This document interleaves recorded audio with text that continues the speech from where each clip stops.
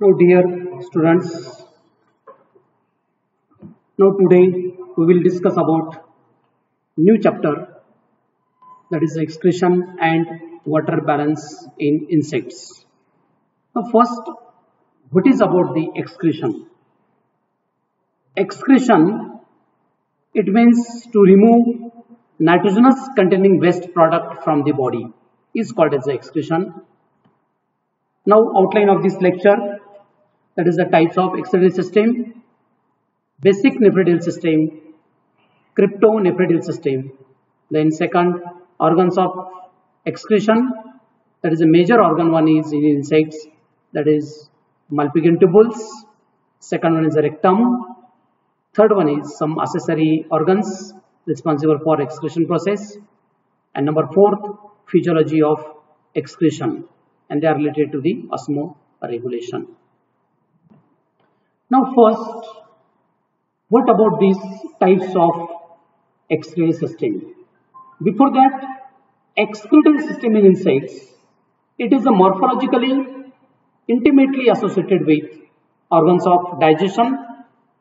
It is well adapted for elimination of various excess and toxic, mostly nitrogenous waste product of metabolism, and for efficient maintenance of constant level of salts, water, osmotic pressure of hemolymph. The excretory system is basically composed of two structures, Malpighian tubules and rectum.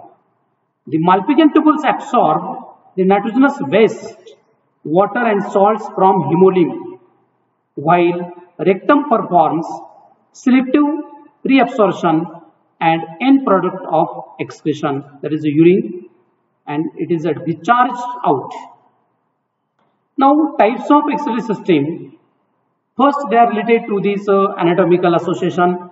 These Malpighian tubules, they are long, slender, convoluted tubes, of which proximal end opens at a junction of hindgut and midgut, while distal end remains blind. Now, this is about the position of excretory organs, that is the Malpighian tubules. Now, they will be present in here. This is about this part of midgut. Means digestive system is made up of three parts, that is the foregut, midgut and hindgut.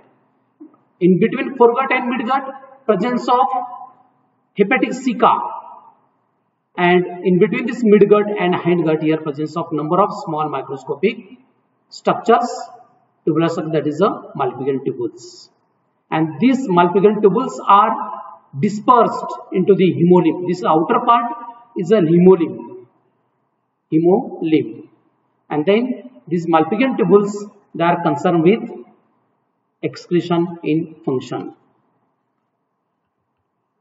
Now, this on the basis of association or dissociation of distal end, Malpighian tubules with rectum, two types of excretory systems are recognized. One is a basic nephridial system and second one is a cryptonephridial system. Now first, what is about the basic nephridial system? In large number of insects, distal ends of Malpighian tubules, they are freely bathed in hemolymph of hemocoel. The Malpighian tubules absorb various waste substances as well as salts, water from hemolymph, and then they discharge into the hindgut through its distal end. The superior or anterior tubules in Caroseus as well as Dacus and Drosophila, which bear distinct dilation at their distal ends. All the tubules open independently, but some insects such as grillets, all tubules open proximally into a common ureter, and later finally it opens into the gut. Similarly, some beetles, that is the Haltica and Donacia, a group of 4 tubules open in a common ampulla, while remaining 2 open independently. In case of red cotton bug, then that is a Disbeckercus, all tubules of one side open into common ampulla, or that will be called as a bladder, which ultimately opens into the gut. In hemiptera, the tubules are differentiated into distal clear part and that filled with fluid and proximal half containing solid or granular substance. This is about the basic nephridial system. Then second, cryptonephridial system.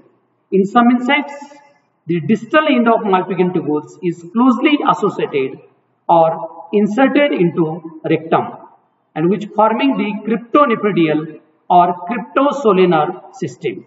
And it is formed in a larvae and adults of Coleoptera, larvae of Lepidoptera, some Hymenoptera and Neuroptera. In Coleoptera, the Malpighian tubules do not differentiate into the regions, but in Lepidoptera, the tubules are typically differentiated into two sections. That is the distal part, and which contain the fluid, and proximal part which contain the solid particles. This is a very important. Distal part which contain the fluid and proximal part contain the solid particles. But in Coleoptera, the distal end of the tubule are folded and closely applied to the rectum, and both are enclosed together by perinephric membrane. The perinephric membrane encloses the perinephric space, and that will present between the tubules and rectal walls. The tubules dilate in the perinephric space, and tubules wall becomes very thin and composed of leptophaga cell. In Lepidopterum larvae, the inner layer of tubules is closely applied to rectal epithelium. The distal ends of these Malpighian tubules are folded back in such a way that they constitute outer layer, and it is separated from inner layer by two cells that will be contain the thick flattened cells. The entire complex is enclosed by outer membrane and muscle coat. This is about these two systems. They are found in a different type of insects. Then next part, there is the organs of excretion. Now in different type of animals, in higher animals, that is vertebrate animals, the organ of excretion, that is the pair of kidneys, and kidneys which contain number of nephrons or uriniferous tubules, and these nephrons which act as a excretion process. But on the basis of type of excretory products, the animals are classified into three types. On the basis of type of excretory products, these three types are ammonotelic, ureotelic and uricotelic. Ammonotelic means what? The animals which excrete ammonia is the excretory product, that will be called as ammonotelic animals, and the process or physiological process called as ammonotelism. Second, ureotelism. In ureotelism, to remove nitrogenous containing waste product from the body in the form of urea, that is called as the ureotelic animals.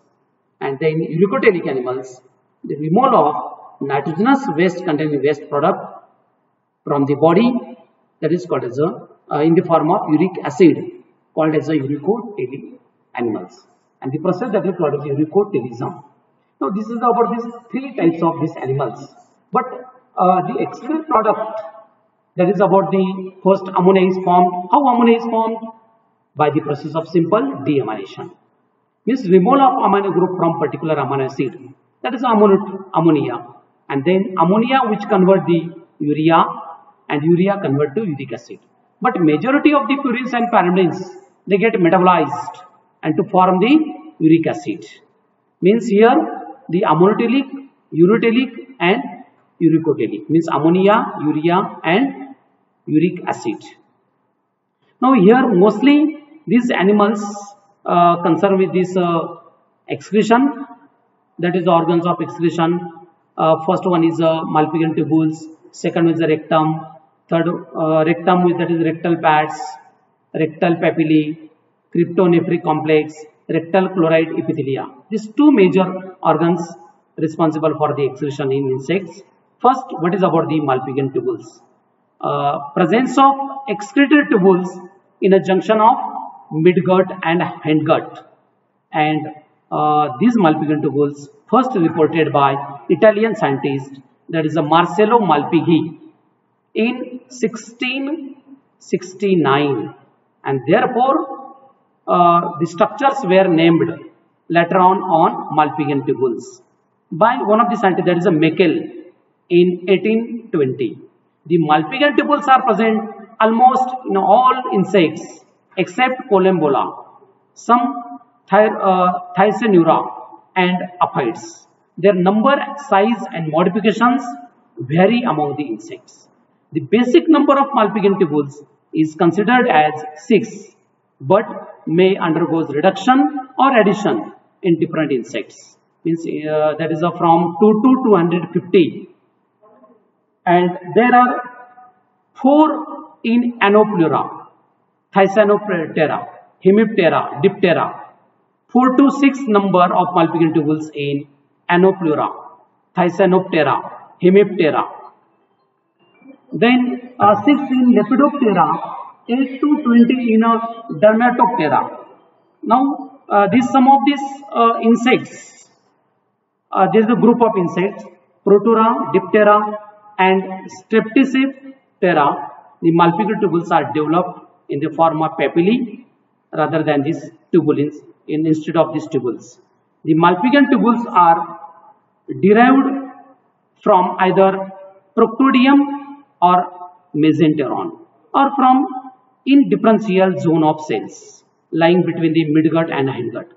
Their development is still as that is actually controversial subject because their development. The wall of Malpighian tubules composed of 4 to 6 large epithelial cells, and they are arranged in a circle. The nuclei are distinct and may be giant endopolyploid of nature.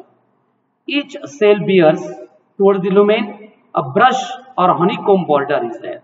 Externally, the cells are rest on basement membrane. The basement membrane in some insects like Orthoptera is wrapped externally by spiral strands of muscles. The tubules in Lepidoptera, Diptera and Hemiptera do not possess these muscles except at proximal end, where a group of circular and longitudinal muscles fibers are locked. In Coleoptera and Neuroptera, a muscle sheath is continuously running entire length of these tubules, but lacking in Thysanura, Dermaptera and Thysanoptera. There are 2 types of cells in these insects, where each Malpighian tubule is differentiated into distal clear and proximal opaque regions. These 2 important regions, distal clear and proximal opaque regions. The distal part is composed of such cells which bear the honeycomb border and which form due to this modification of free margin of cells into 3 to 10 micron cytoplasmic filament. Now the proximal part is composed of those cells which have a brush border formed due to the cytoplasmic filaments of 7 to 40 micrometer length separated from each other. The plasma membrane of this basal region of the cells is deeply invaginated within the cells, and much they are complex like as a honeycomb like border. Now these cells which contain more mitochondria, and mitochondria are the conspicuous in filaments of honeycomb border, while they occur in a large number within these basal folds of plasma membrane in brush border. Now these Malpighian tubules contain some of the enzymes. Now these enzymes like alkaline phosphatase, acid phosphatase, lipase and succinic dehydrogenase, and also some of the water soluble vitamins. Water soluble vitamins means what? The vitamins which are soluble in water, like the riboflavin, thiamine, niacin, pantothenic acid and aspartic acid. Now this is about the organ of excretion related to the Malpighian tubules, and most of these insects, these Malpighian tubules which act as a excretory organs. Now in the next lecture we will see the rectum part. Thank you very much.